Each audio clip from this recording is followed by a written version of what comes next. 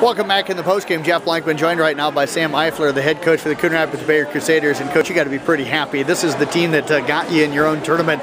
A match you didn't feel like you guys played your best tonight. Had to be pretty close. Yeah, we were really excited coming in right away, just because, like you said, they took the championship from us, and we thought we were the better team and we won tonight. Fell down early in that first game. Got down, I think, if I remember right, by as many as 5. What was going wrong early on? I think they were just nervous a little bit. They were really pumped up, and sometimes that kind of the nerves get the best of them.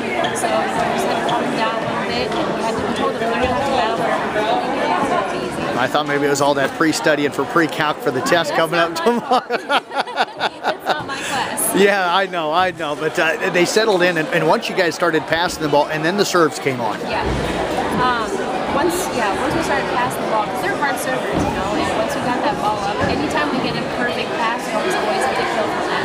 So we always have to tell them and remind them to either pass or fail. And that's exactly what they do. They get the pass up and kind of sets a great ball, and they're able to run our quick offense on them. I think that's what And tonight in the pregame, you were kind of talking about the defense they like to play. How did you guys figure out how to attack it tonight, and did it work the way you wanted it to? It did. We told them that we're going to need to run a lot of quicks because they're super scrappy, and if we run quicks, then we're going to throw them off. Also, we noticed some holes that they had, and we told them, don't be afraid to just dump it somewhere where they're not. They don't have to kill the ball every time, and that's exactly what they did. I think you guys had another superstar create herself tonight. Caitlin Culbertson had a really good night for you guys. She made a lot of kills tonight, and we're really impressed at her aggressiveness. Sometimes she just comes out there and she does what she needs to, but tonight she was way more aggressive than she has been. I thought between the 3 games tonight, you had a lot of different players at some point or another came in and made plays for you. Danielle Schwartz takes one off the forehead. It turned into a perfect pass off the forehead. Yeah, the girls were, like I said, they were everywhere tonight. They're playing their hearts out. This is a game they really wanted. So like we said,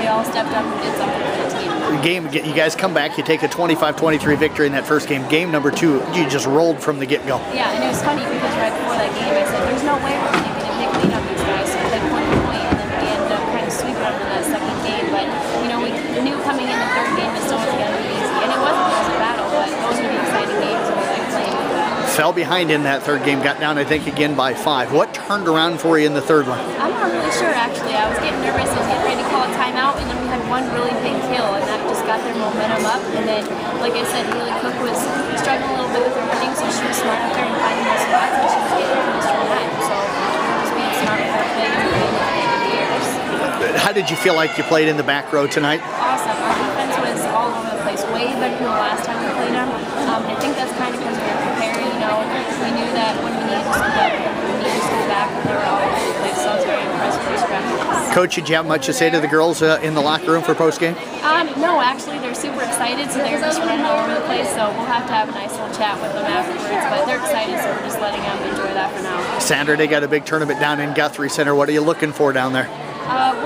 We actually are going to be missing 3 of our players. 2 of our seniors are going to be gone. It's going to be hard for us, but we're just hoping that we're able to come out on top of our pool, and hopefully, we're going to have some good competition, and we like that. So we're looking forward to see how we're able to do, even though some of our girls missing, so some of the other girls have to step up. Well, Coach, congratulations. A well-deserved victory tonight and a dominant performance. Yes, thank you very much. Head Coach Sam Eifler again with the Coon Bayard Crusaders.